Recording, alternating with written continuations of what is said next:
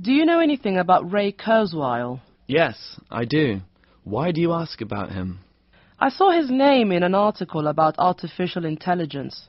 Who is he? He's an American author, computer scientist, inventor, and futurist. Oh, he must be very talented. Right.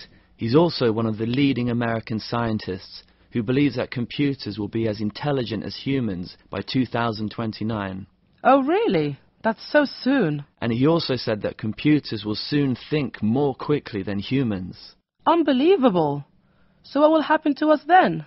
I don't know, but Kurzweil believes that there could be tiny robots called nanobots implanted into our brains to make us think faster and improve our memory.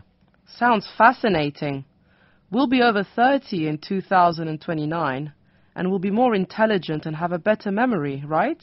Yeah, but some of his other predictions are not that optimistic.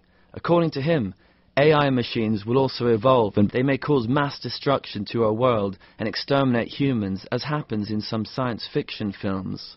Terrible. So how can we prevent AI machines from destroying us? I don't know, but I think scientists must be very careful in developing AI programs. They must also detect any malfunctions and prevent cyber attacks. Sounds complicated. Yes, but we want to survive.